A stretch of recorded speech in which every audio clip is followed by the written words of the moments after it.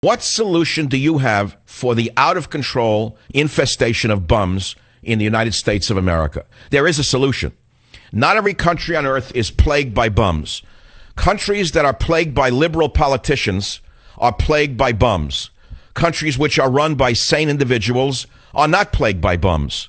And so I ask you what you would do as a citizen of the United States of America if you were asked to advise the leadership of the country how to get rid of the homeless infestation in San Francisco, New York, Chicago, Washington, D.C. It's perhaps per capita worse in my hometown of San Francisco.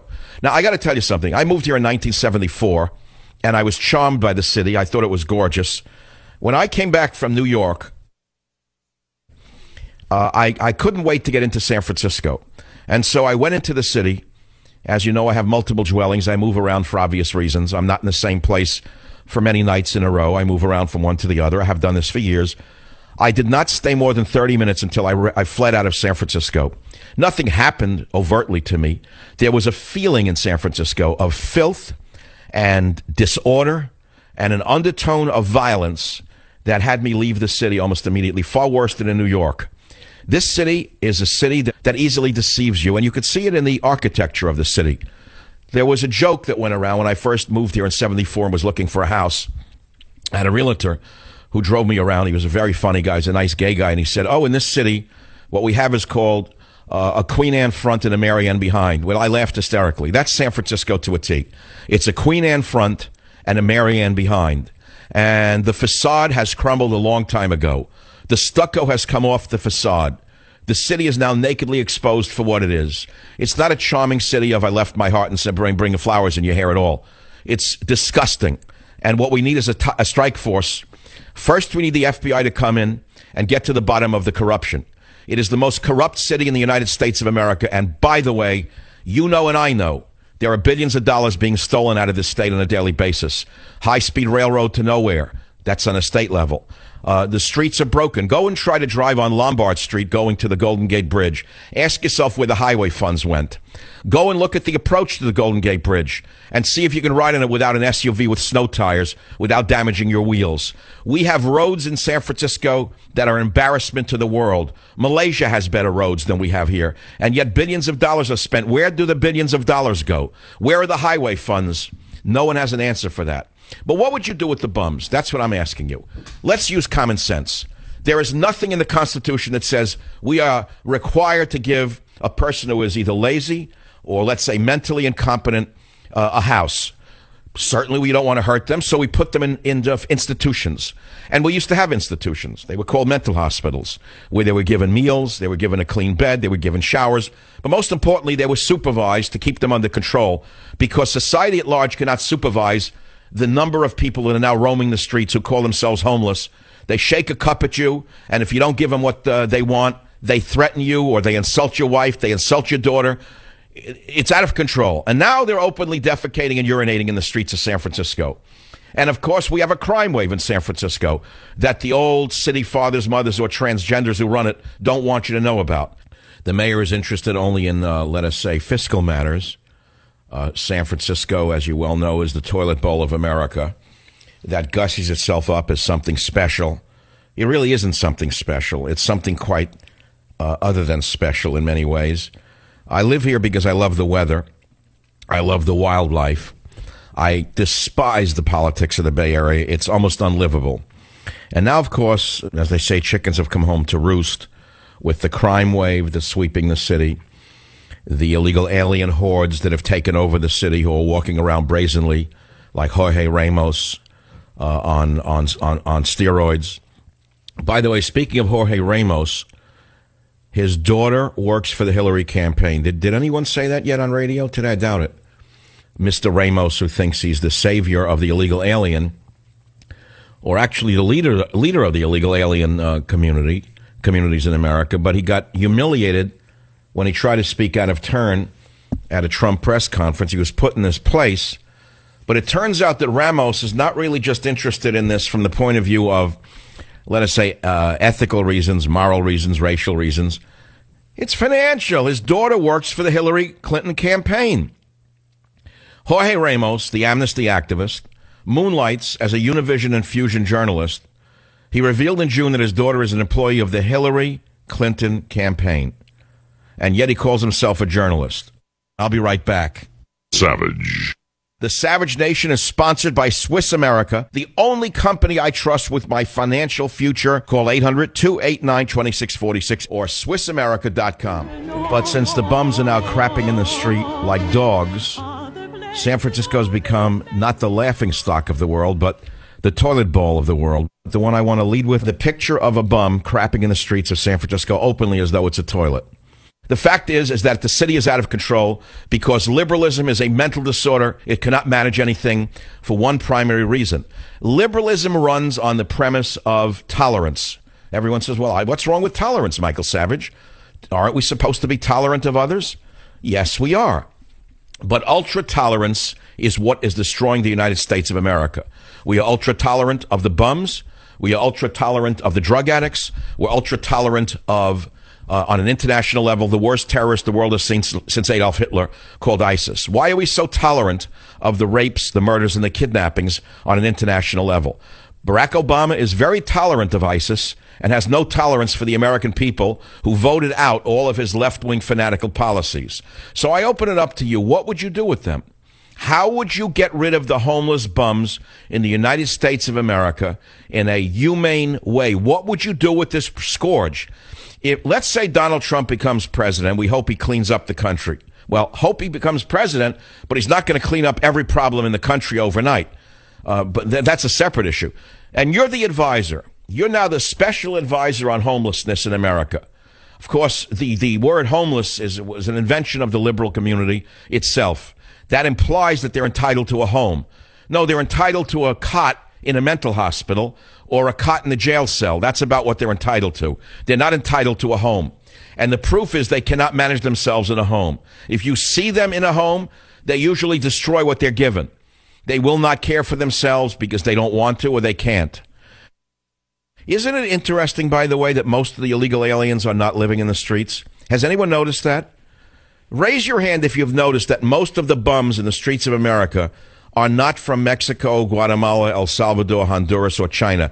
Have you noticed that they're native peoples, meaning indigenous peoples of several different races, but they're not from the illegal alien population? Does anyone know why? Raise your hand if you can tell us and Jorge Ramos why America's streets, which are flooded with the homeless bums, don't seem to have any illegal aliens in the gutters. Does anyone know why? I'll give you an answer. Because the illegal aliens are coddled. They have so many social services given to them that they've gone to the head of the line. They are taken care of better than our own poor and unfortunate. Did you know that? That's another little issue, and it's tied to the illegal aliens. The illegal alien issue, rather, is tied to the homeless issue. They're tied together. Again, simple observation from a man who observes Real Life 101 because I walk in the streets. Amongst the bums who are panhandling, the aggressive bums, the defecators, the urinators, the ones who curse you if you don't give them money, I almost have never seen an illegal alien, ever. They're all our own. They're all citizens of this country. So why are the illegal aliens not in the streets? Because they're well taken care of.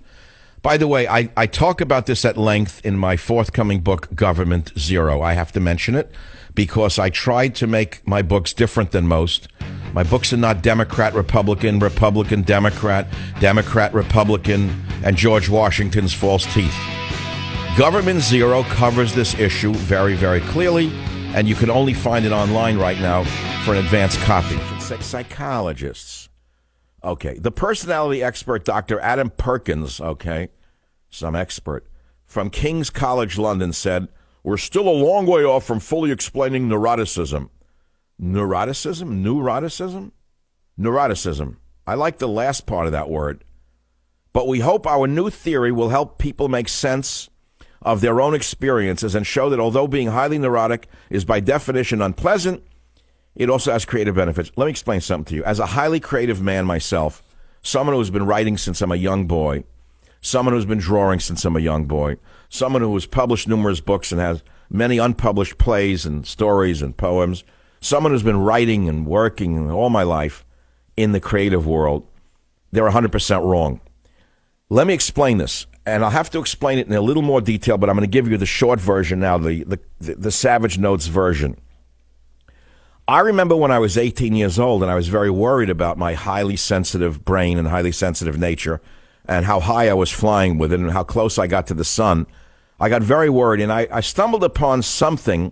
I don't know whether it was Aldous Huxley who wrote that we create despite our neurosis, not because of our neurosis. This is the exact opposite of the truth. Because if you want to feed into your highly creative nature and say, well, it's because I'm highly nervous, highly neurotic, whatever you want to call it, that I can create, what you will do is you will fuel that neuroticism, coffee, cigarettes, drugs, alcohol, sexual addiction, in order to thinking that you're going to make yourself more creative. It's the exact opposite of the truth. What I read that saved me, and I'm telling this to all the young people out there who think that by being wild and crazy you're going to create more. No, you're going to kill yourself, and your creativity will come to gibberish. The opposite is true. We create despite our neuroticism, not because of it. As one of the most creative people in the United States of America, which I am, whether or not people agree with it is highly irrelevant. The body of work speaks for itself. And I don't have to sell myself to you. I know what I have done, and I know what I have, and I also know what's going to be coming out over the next few years, some maybe even after I'm not here. And so the thing is, the opposite is true. They say support for the idea that neuroticism is associated with creativity has come from brain scan studies highlighting neural circuits that regulate self-generated thought. So that sounds very serious, right? It says a panic button in the amygdala, a key emotional center in the brain, is believed to trigger an inappropriate fear response after perceived threats are conjured up in the brain's prefrontal cortex. High scorers on neuroticism have a highly active imagination, which acts as a built-in threat generator, says Dr. Perkins. Now, as I said to you, it's very attractive to believe this, but I think the exact opposite conclusion can be derived from the same observations, because as I think it was Huxley, pretty sure Aldous Huxley wrote it, or it could have been Laura Archera Huxley, his wife, wrote it, that highly creative people function despite their neurosis, not because of their neurosis. And that's one of the most liberating thoughts you could ever have in your life. Because I've known people who are creative who fed their neuroses thinking they'd be more creative, and they acted out being creative. You've seen the pseudo artist, the poseur. You've seen them. You've seen the acts they go through to make themselves jumpy and crazy and wild. And most of those types are called poseurs, and they come to nothing. The really great artists that I have met, and I met only a few in my life, are very stable, very, very middle-class looking individuals, incidentally. Those who show you how creative they are, whether it's through their look or their behavior, are usually fakers, what the French call poseurs. So the bottom line here is that if you're a younger person and you're trying to figure out how to act, which everyone's doing. If you're trying to figure out how to act, by the way, you're not alone. Everyone's trying to figure out how to act. When you get older, you don't have to figure it out anymore. It's too late already. Your act is over. But the thing is, you don't have to ape being creative if you're creative. Just be creative. Just do your work. You don't have to show people how brilliant you are with your outfits and your this, green hair and a nose ring and an eye ring. It's unnecessary. It's just to show you a while when you're really not. Or tattoos on your eyelid. The fact is that as soon as you get a little older, you'll want the tattoos and the rings removed and then get back to work. The real media machine behind Trump, conservative talk radio, says BuzzFeed.